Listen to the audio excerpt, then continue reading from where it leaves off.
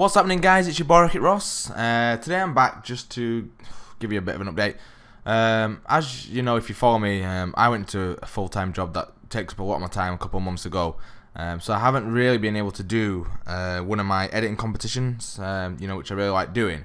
The problem is I just don't have time to watch all the entries and make decisions and do winners videos and stuff like that. But I'd still really like for my the underrated editors to still have some competitions to enter.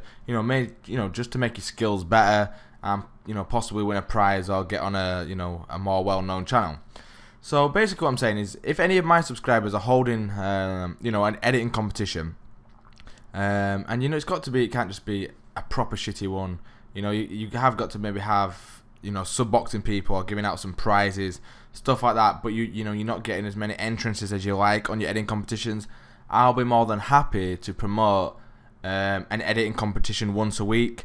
So if you are doing an editing competition and you'd like me to promote it and just let people know what your channel is and stuff like that, but you've got to be actually holding one. I'm not just doing free shout outs just for funnies. So yeah, any genuine people that are holding an editing competition and held one before, know what they're kind of doing, send me a PM or leave it in the comments, and I'll check it out.